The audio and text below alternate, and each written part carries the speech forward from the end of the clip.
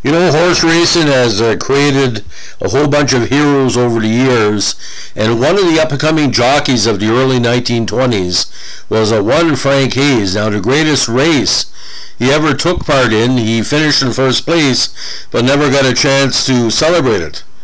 Of course, at Belmont Park in Belmont, New York, he won a steeplechase on June 4, 23, despite suffering a fatal heart attack in the latter part of the race.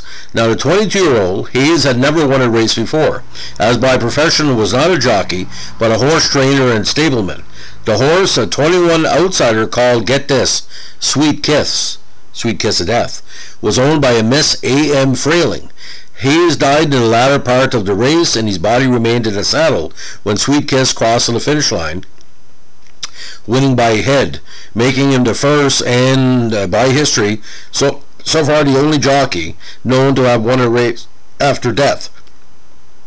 Now, his passing was not discovered until Miss Frayling in a race officials came to congratulate him shortly after the race. It was suggested that the fatal heart attack may have been brought on by Hayes' extreme efforts to meet the weight requirements. As the newspaper reported, he had slimmed down from 142 pounds to 130 in a very short time.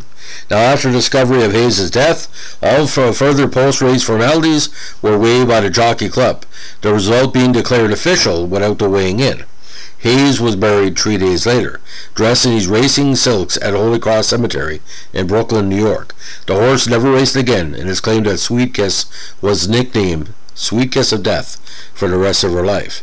Now, born in Ireland, June 4th, 1920, and died again June 4th, 1923. To my memory, this is the first time where I think there was a payout on it. So, for example, if it was a 20-1 outsider, you put it down a bet.